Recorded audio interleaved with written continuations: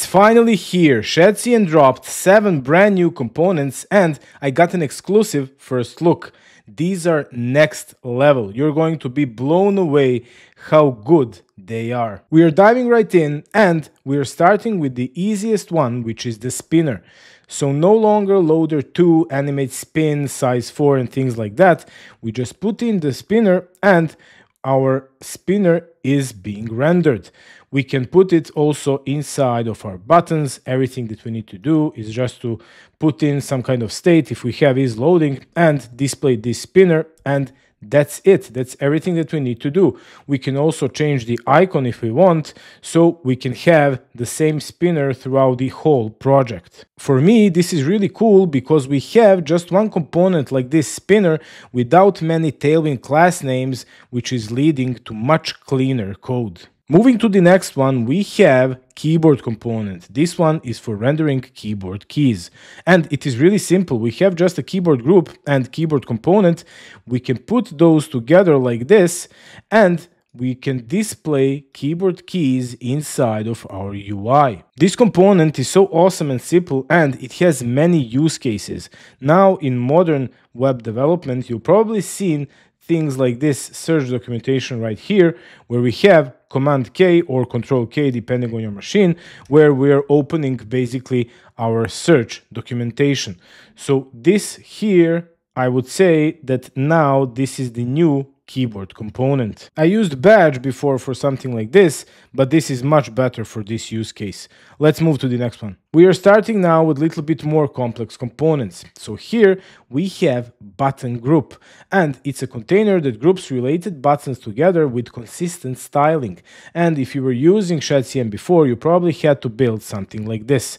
And you were fighting with top left rounded none, bottom left rounded none, and on this button top right rounded none, etc.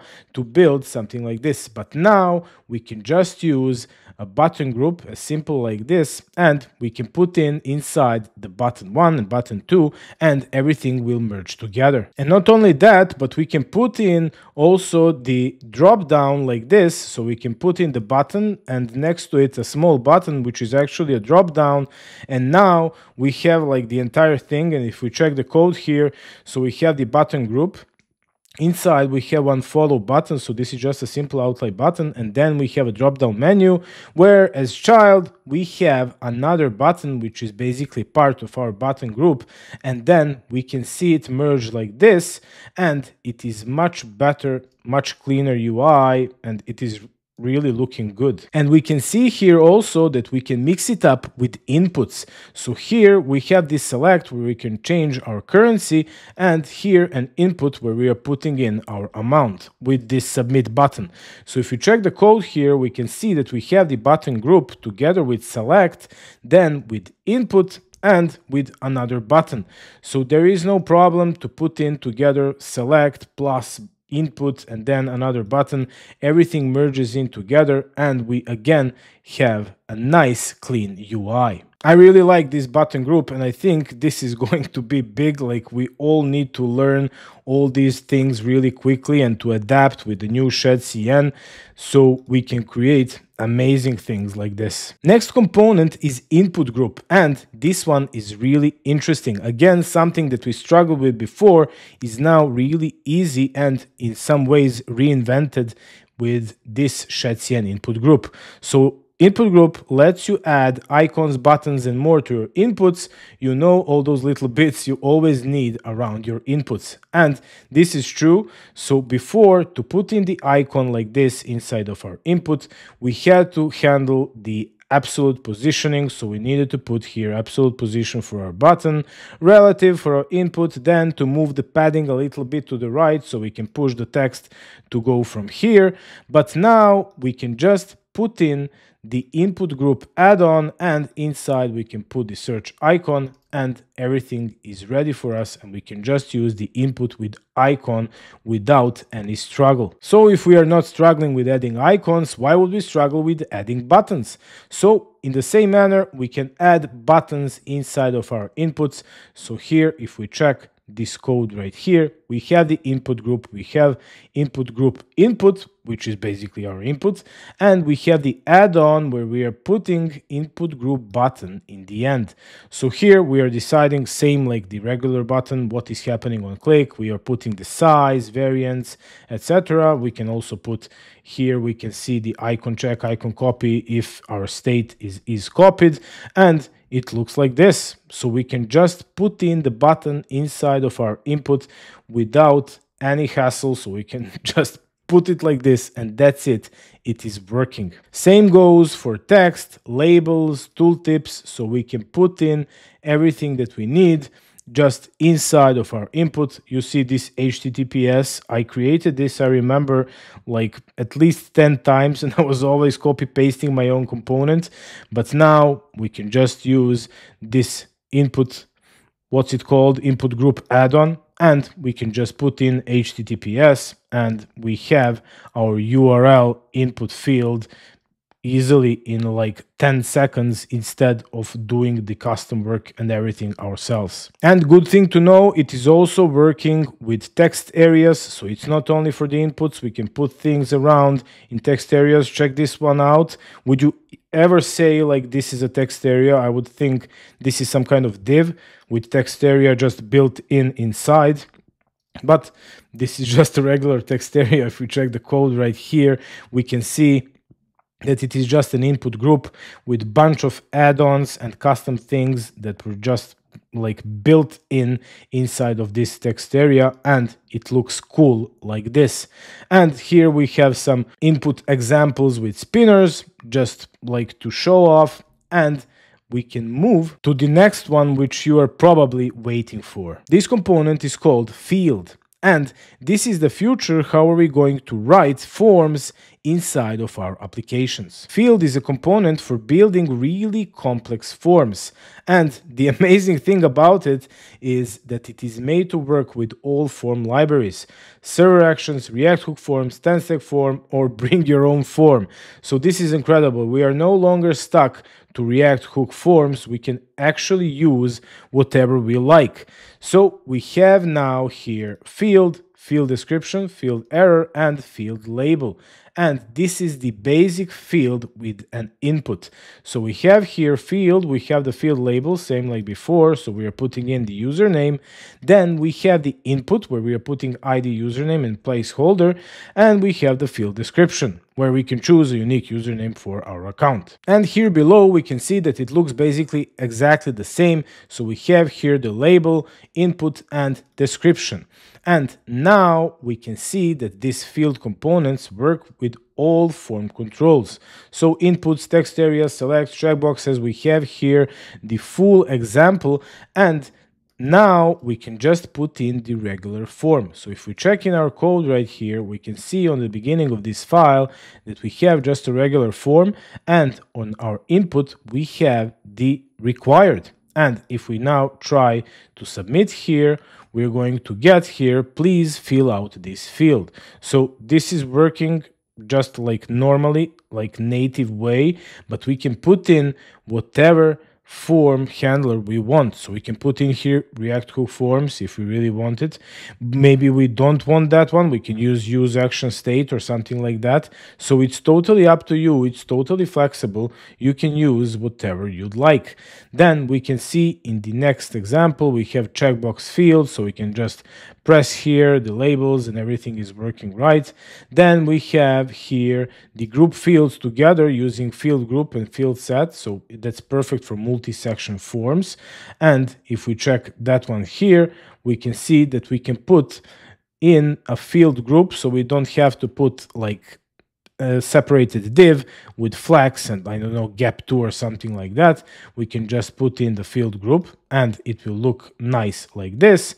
Then we can make the responsive easy using orientation responsive, and that switches between vertical and horizontal layout based on the container width.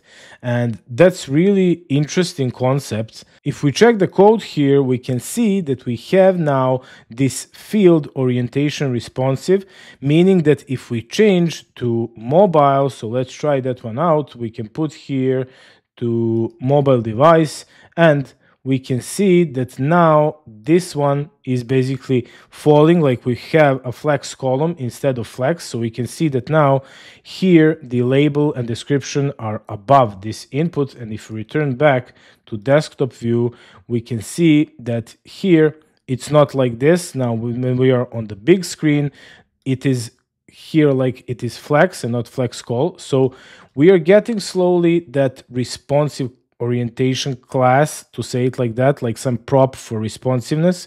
I'm wondering if this is going to be the case for all the components in the end, that we're going to stop using like flex call and grids and stuff like that.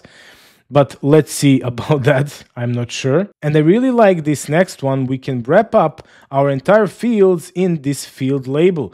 So meaning we can now click here on the entire div, actually our field label, and we can select our fields wherever we click. This is also something that we maybe struggled a little bit before, but now we can just wrap it up and that's it, that is solved. This field component is the biggest change in this Shadcn release and we'll definitely need some time to get used to it. Should we use here again React Hook Forms or 10-stack form or something else? Those are all good questions, but in the end it's totally up to you. You should do whatever is the easiest way for you to implement some features. I'll definitely going to create some videos using this field component and I'll use all the best practices and the easiest way to get the proper validation and everything working right with our new forms. So stay tuned. Let's move to the next component. Next component is called item, and this is basically a Flex container where you can put in any kind of content. So we have here item content component, item description, media, title, and we can write it like this. So we can get this fancy looking div right here. So we have here the title, the description, and this action button. So we can create this clean UI easily with this item component right here. We can see below also the examples with icons, avatars, or images. So here we have the icon and it is really easy to add it. If we check the code, we have here the item media component and inside we are putting in the shield alert icon. Same thing with avatars right here. So we are just putting in the avatar inside of that item media and it's just going here. It's easy as that. We just put it in and it has a nice clean responsive UI. And we also have the item group. So here we can see that we have 3 items going one below each other. So if we check the code, we can see that we are using here our item group and inside we are mapping through these people and we are putting in different items again with item media for avatars and things like that. So this is really nice. I would say that this is like a good use case for this item component would be different cards. Like we are always creating some cards inside of our projects. So we can create like one item that can be a card where we can put things like this that we need, like card for our user, card for our post or something like that.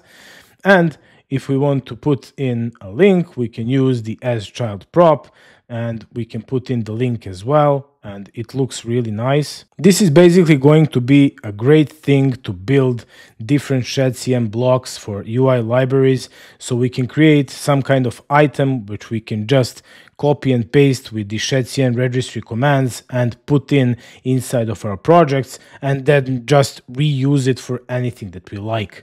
And final component is called empty. And we use it to display empty states inside of our app. So same like with the item, we have empty, content, description, media, title, and we are writing it like this to get something like this. So you've seen this probably on a bunch of projects. When we don't have anything yet, we are putting in some kind of empty state. For example, you didn't create any post or you don't have any users inside of your table. So this is a perfect use case for something like that. We can just put in this empty state and it looks really nice. We can see below the example with avatars, so we can put in anything that we want. We even have the example with input groups, so it's totally flexible. We can just build whatever we like for our empty state to display it in case we don't have anything and we want to show something like this. This is really a good example for 404 page. We can just create something like this if for our custom 404 page. And that's it, 7 new components from Shadcn. Tell me in the comments, what do you think? I'm really excited. I don't care about the iPhone update or Claude Sonnet 4.5 and things like that. I was waiting for this Shadcn update and I'm really impressed. I really like the new field component and input groups, button groups. Just tell me in the comments, what do you like? I'm really curious. If you don't like it, that's okay also. And for more content like this, join the mighty Horde, subscribe, become a true web dev warrior.